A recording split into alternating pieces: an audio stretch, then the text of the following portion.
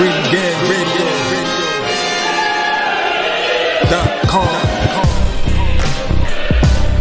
Take over. Last mission. Final boss mode. Are kind of buzzing for per se on a non-boxing, especially for one particular show on Netflix, which now I think has officially caught fire. Of course, we're talking about Squid Game. It's a Korean show. Now, if you ever for most people, I think all of us got put on the Squid Game though differently. I got put on it. I got put on it early, but even before I got reputation. But because I watched a show on it, they had called Alice in Wonderland or Borderland? I forget. It's one Alice of those in Borderland. Borderland, yeah. So it's like in that show, and I remember I told LB about it. I was like, "Yo, this show is actually kind of tough," And you did, and I still slept. I didn't. But the thing is, when Squid Game, I just turned on Netflix one day. I think they came out that day, and I said Squid Game. I was like, "Yo, this shit sounds like Kaji. This sounds raw." Yeah. And then I just watched it and just binged the fuck out that shit. Then afterwards, somebody else told me about Alice in Borderland, and then I remember you saying it. I was like, "Fuck, let me go watch Alice in Borderland." I enjoyed it, but it's not better than Squid Game. It isn't, no. But if you watch it, at least it gives you a good idea. I think it's a good. It's a good little. I won't say it's a prequel, but it's a good foundation for what Squid Game is. Now, yeah, it's in the same lane. It's definitely in the same lane. Yeah, and it's surprisingly how this actually caught fire. I mean, Squid Game is basically child games that are demonic, and they're demonic. Demonic repercussions, nigga. Very demonic for a lot of money, but. Yeah, no, because the game ain't demonic itself. It's the repercussions, man. If you lose. Yeah, I mean, basically, it's childhood games with an adult twist. And the people who compete in them are basically doing it to wipe out serious debts that they've accumulated in their lives. And that was definitely the issue of many of the main characters. And Jesus Christ, man, that red light, green light, it took on a whole different meaning in that game. Because I thought, from episode 1, they would not fucking around with what they were doing. Squid Game is violent. It has some gore in it. It's people catch some bullets in this fucking TV straight to the head too. You had to watch a zombie movie to see more headshots. That shit definitely ain't for the weak of heart, the faint of heart for sure. But it's emotional. It gets you attached to the characters. And, we didn't even name on some of the debts people was having. You had dudes who's in debt with 400 grand. 2 mil, 15 mil, 30 mil. You got some serious. I don't know how much of a loser in life you gotta be to get some of this debt. Right. You gotta be bottom of the barrel piece of shit type. And you had men and women in there, so just imagine you had husband and wives in there. God damn. Yeah, exactly. And you see them too, and obviously had a lot of subplots and everything. With obviously, once they're in there, you have alliances and stuff like that. You have your bully characters. You have the old man character. You basically you have a lot of. I mean, and you have a whole bunch of turncoats in there, the unstable broad. That one broad. Yeah, that skeezer. Yeah, that bitch crazy as fuck. Yeah, it dealt with a lot of negative stuff. Along with the gore, there was a lot of psychological stuff going on. People were disturbed, incredibly disturbed in this. So I mean, and the fun thing too is you watch these games and and that it's life or death, and you just can't turn away. I think that was the biggest thing about watching these episodes, man. I was just oh damn, okay, you don't want people to die, but you already know if they don't, do what they need to do, they catching a bullet. That's the thing. They make you care about the people's lives, that's how it gets you. Like, and that's the one thing Alice in Borderland was missing. Right. Alice in Borderland, you didn't have like you couldn't relate to those characters like that, and then it was just so mysterious as far as like why is it happening. You have a certain disconnect when you have a show like that, so you gotta really excel at other things. Whereas Squid Game, it seemed the whole premise was mad realistic, right? And then the dead and showing how some people could be scumbags or be in fucked up situations, and you know, like the Pakistan guy, like Ali, his whole situation was fucked up. Yeah. You know, like that's what it does to you. It gives you all these different range of characters, and it just plays out. Yeah, exactly. That's it. Yeah, and it just seems like it was just and that's what made it, because it was 9 episodes, and it was just like it was just hard to stop watching it and just to see what it was like, who would happen, like who would die next or whatever. You know, and like I said, some of the episodes were just brutal. Like particularly episode 6. Oof, my God. What was episode 6 again? The bridge episode. I think it was 6. That bridge. yeah. No, that bridge was fucked. And not because there was a whole bunch of fuckery outside of the bridge too. So yeah, no, that one like that was the worst. Like a lot of the games like were winnable. But I felt like that was one of those games that just wasn't winnable. Yeah, although there was a slight twist, and then you know, the funny thing too was like several twists during that whole thing, during that whole episode, with you know people trying to beat that particular game. And you know what the funny thing is too is I thought this would be the first show that I wouldn't see any alternative behavior, but there's a little bit of that in episode 6.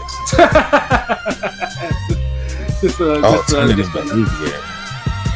Yeah, you know, so it was like I said, but luckily it didn't. I don't even know. I can't even remember. I don't even know what you're talking, because nothing stood out to me as weird or anything in that episode. Well, you know, the people that came to actually watch that shit, and that old dude that was trying to get, you know, that was talking about. That part. Okay, that dude. Yeah, that part was funny. Like, and even the whole side story with the cop investigating it, like, like I don't know, the Squid Game, it did a lot of the little things right, and it was just running on all cylinders, like. Right, and they wrapped it up too, Yeah. Great writing. I mean, I'm halfway through it, but it's great writing, and you know, all the little pieces. You know, you get invested with these guys, even though you can't even speak their language and shit. You're definitely you know, want to see what's happening next.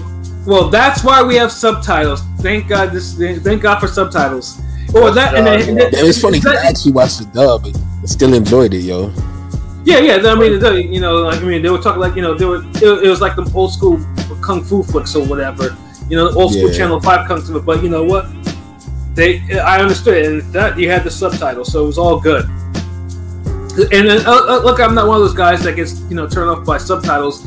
But you know, if the movie flows or the show flows, and it flowed perfectly well, where it was not like it was not an issue. So, because I'll have it in dub, and I'll still have the subtitles at the bottom anyway. So, there's usually a difference in what they say and all that shit. So. It's like you'll catch certain shit, but I still enjoyed it. The music in the show was good as well. It stood out. It was quirky. It was dark. And there is a twist, and there's a twist near the end, and you know, and even the twist itself was not bad because it still led to something. So, you know, so like I said, I mean, it did a great job in wrapping. Yeah, because I know some people talked about not being a fan of the ending, but I thought the ending was good. Like, I thought it concluded. Yeah, same here. I mean, basically, I just wanted that one particular character to die because of what he did to the Pakistani man. You know, I wanted him to die. I needed him to die, bro. Like, you know, the tattoo thug. No, not him. Alright, don't spoil it for me. Don't spoil it. Yeah. I'm only on 5, man. Shit. Yeah, so Oh yeah. But if we had to He review knows this, that everybody gets their just dessert, so you know. yeah, everything like But I'll say this too: That's so crazy. if I was that to, tattoo doesn't need to go. That tattoo dude, well, I don't know. He's annoying as fuck. Oh, yo, him. Yeah, I know what he's talking about. Yeah. yeah, no, That guy's a dick too. That's a dickhead. But if I was to rate this show, honestly, this shit is actually a 10. Like it's a 10 in every fucking thing. Like I mean, like I could rewatch this show and anything like that, and this was truly, it was a 10 to 10 show. That would be my rating for the show. What about you, LB? Honestly, like when I told somebody about it, I told them a 9. But now that I think about it, like there's nothing really I would change or do anything wrong.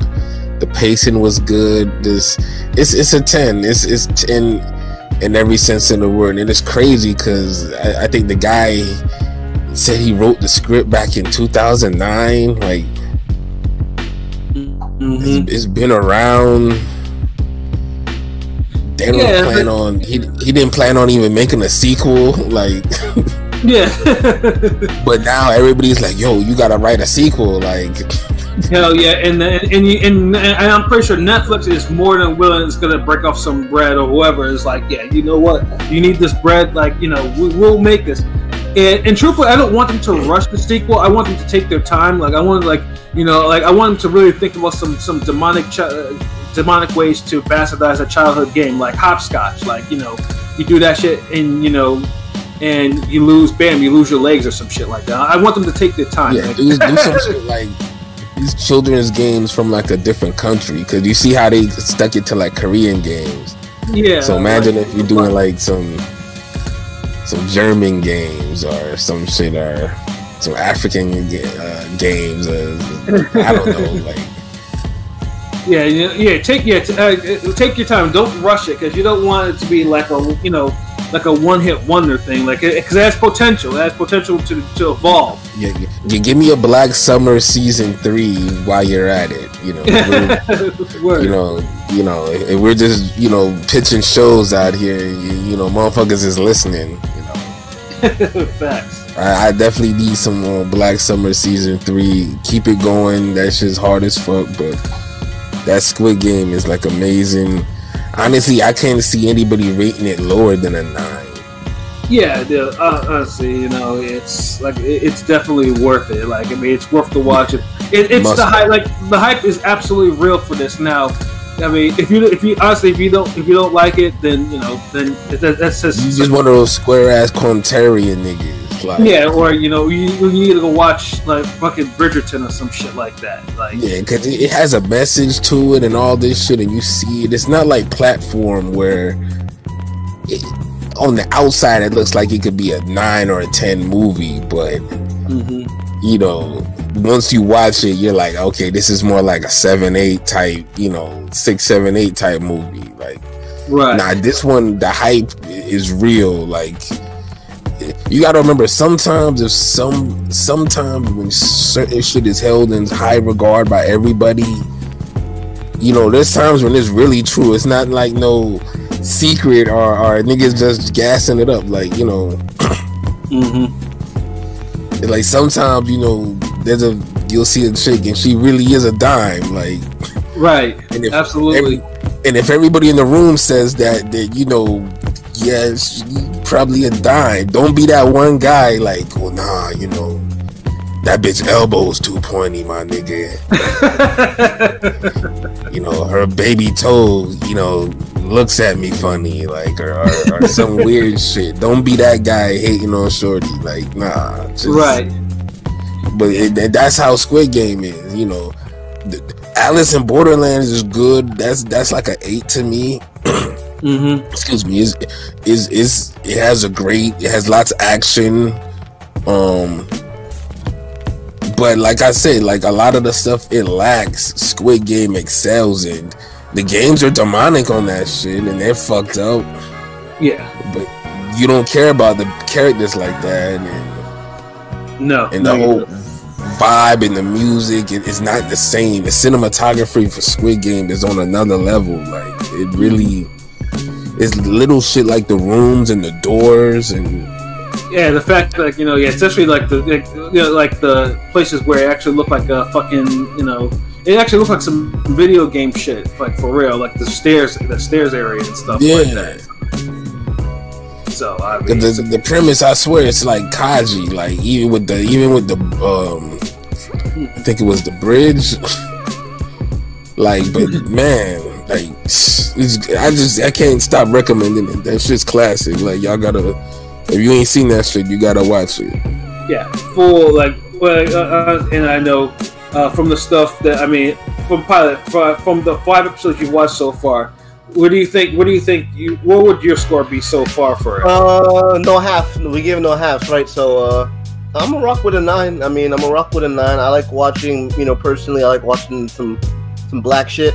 But this shit's, I'm half Asian, so I can relate. I'm gonna give it a 9 because I do like it. I can't. After NFL's over today, I'm definitely gonna finish it off. So I mean, if that gets me invested that much, yeah, it's a 9 for sure. Yeah, so dope concept, fucking a fresh concept. I mean, it's like Hunger Games on, demonic Hunger Games, I guess. So I'm with it. Damn, I never seen Hunger Games, but I seen Battle Royale. Yeah, people compare that to Battle Royale too. Like, they took the idea from Battle Royale. That's why I said fuck Hunger Games, because once I was like, no, they did. Yo, if you like Squid Game, Battle Royale is a must. That's a classic.